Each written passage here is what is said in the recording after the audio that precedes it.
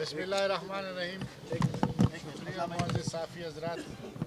میرے خیال میں آج اسمبلی میں کرونا وائرس پہ جو بات ہماری ہوئی ہے اس کے بعد اپوزیشن نے یہ اعلان کیا کہ ہم ہاسپٹلس کا وزٹ کریں گے. خدا نہ کرے اگر کہیں اس مرض کا کوئی یہاں پہ داخل ہوا یا یہاں پہ ہماری ضرورت پڑی تو ہمارے ہاسپٹلوں کی حالت کیا ہے. اس لیے آج ہمیں ضرورت پڑی اور خصوصاً ہم اپوزیشن کے دوستوں نے جس میں بلوچستان نیشنل پارٹی، جمعیت علماء اسلام، مقابلے ملی عوامی پارٹی سب نے یہاں پہ وزٹ کیا. میں خود تو حقیقت میں اسپتال کا وزٹ کر کے میں خود بیمار ہوا ہوں. اتنا افسوس اور دکھ ہوا ہے جو مریضوں کی حالت یہاں پہ دیکھ کر. اور تو کچھ نہیں، یہاں پہ کم از کم صفائی تو ہونی چاہیے. اسپتال میں داخلے ہوتے ہمیں اس گٹر کا جو ہے میرے خیال میں استقبال ہوا اور وہ گٹر کھلا ہوا تھا، پانی بہہ رہی تھی. یہاں پہ ہم نے خاص کر ڈائلسس اور وہاں پہ جو ہم نے لیبارٹریز کا معائنہ کیا. یہ اسپتال نہیں لگتا ہے، یہ مذہبہ خانہ ہے. یہاں پہ میرے خیال میں اگر مریضوں کو پتہ چلے یہ ایم پی اے سارا دنیا اٹھ کر جو ہے وہ اپنے احتجاج یہاں پہ ریکارڈ کرائے گا. اور بعض لوگوں نے جو ہمیں پہچان لیا ہر قدم پہ ہمارے ساتھ. ہماری ایم ایس صاحب تو کڑی ہے لیکن یہ ان کی بس سے کھڑا ہے. سوری، ہماری اردو یہ ہے کہ مادری زبان نہیں ہے، کبھی کبھار اس قسم کے الفاظ نکل جاتے ہیں. بہرحال وہ ہمارے ساتھ موجود ہے. اس کا مقصد یہ ہے کہ یہ اسپتال جو ایک زمانے میں 50,000 افراد کے لیے بنائے گئے تھے، آج اس میں بھی کوئی شک نہیں ہے کہ 23 لاکھ سے زیادہ لوگ اس شہر میں بستے ہیں. لیکن اس کے باوجود بہت کچھ یہ کر سکتے ہیں، حکومتیں کر سکتی ہے. صفائی کر سکتا ہے، میڈیسن دے سکتا ہے.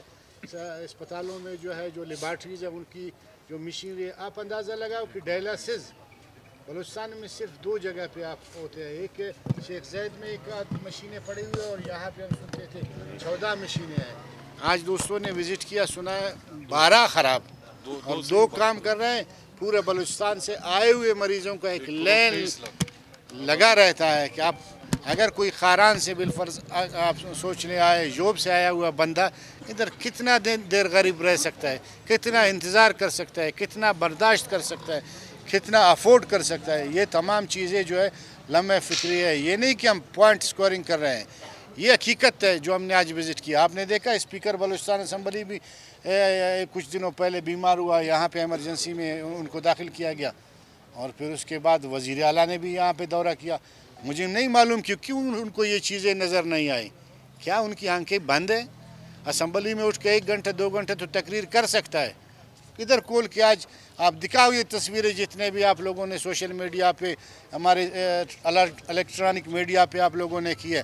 آج یہ ان کو واٹس اپ کریں. ان کے تو 68 واٹس اپ کے میرے خیال میں اگر کوئی ان کا گروپس کا ہے آپ بھیجتے رہیں کہ وزیر اعلیٰ صاحب اپنی آنکھیں کھولو.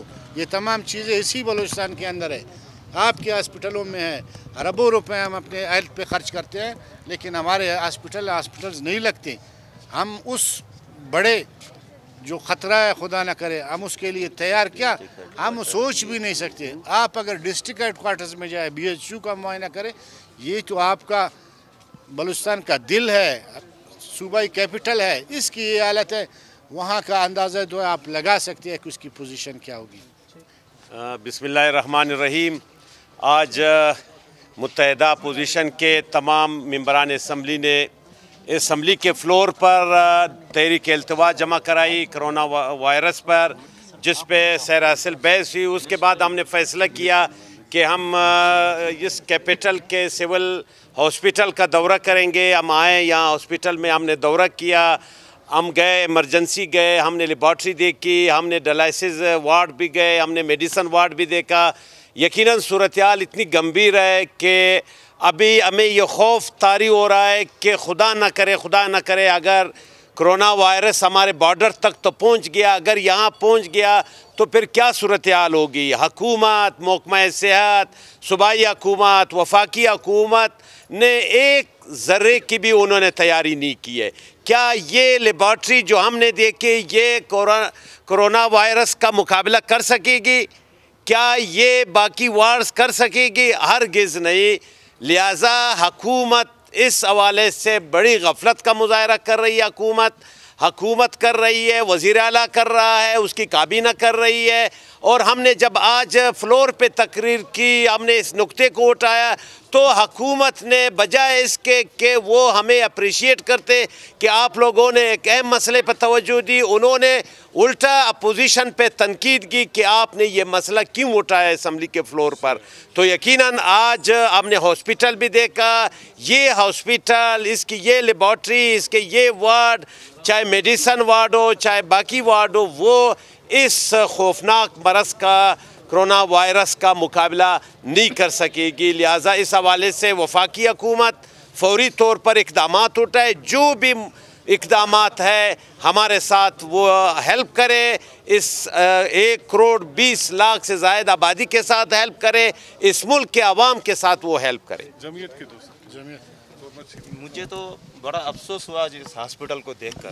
آپ لوگوں نے ہمارے ساتھ وزٹ کیا ہے، مگر یہ تو ہاسپٹل لگ ہی نہیں رہا ہے کہ یہاں پر لوگوں کے ساتھ جس طرح زیادتی ہے، جس طرح لوگ بیچارے پڑے ہوئے ہیں، جس طرح ایک میں سمجھتا ہوں ٹارچر سیل ہے یہ. آج سی ایم ہاؤس آج اسمبلی میں جس طرح سی ایم صاحب بتا رہے تھے کہ بھئی آپ لوگ اپوزیشن والوں کو کم از کم یہاں پر جو آپ لوگ نکتہ چینی کرتے ہیں وہ خود جائیں ہاسپٹل میں دیکھیں. تو آپ لوگوں نے بھی آج وزٹ کیا، دیکھا کہ کیا کنڈیشن ہے اس کی. تو یہ تو کورونا وائرس تو اپنی جگہ پر، یہ تو عام ایک شوگر کا پیشنٹ ہے، اس کے لیے کچھ بھی نہیں ہے. یہاں پر ڈائجسٹ کرنے کے لیے مشینیں نہیں ہیں، تو کس طرح ملیریا کا کوئی ٹیسٹ نہیں ہوتے ہیں، ٹیسٹ لوگ باہر سے کراتے ہیں. تو بڑی شرمناک بات ہے کہ ہمارے عوام کے ساتھ جس طرح زیادتی ہو رہی ہے، ان لوگوں کو بیٹھے ہوئے خالی وہاں سے باتیں کرتے ہیں، بہت غلط یہ طریقے سے مطلب پبلک کو ڈیل کر رہے ہیں.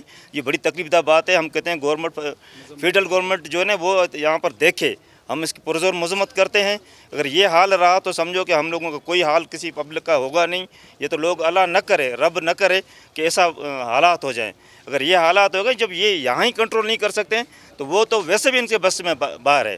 تو لہٰذا میں پرزور مذمت کرتا ہوں جمعیت کی طرف سے. اور یہ ہم اس چیز کے پھر اس کو دوبارہ اسمبلی میں بھی احتجاج کریں گے. اس سلسلے میں سی ایم سے بھی کے سامنے جا کے پھر دوبارہ احتجاج کریں گے. تو بہرحال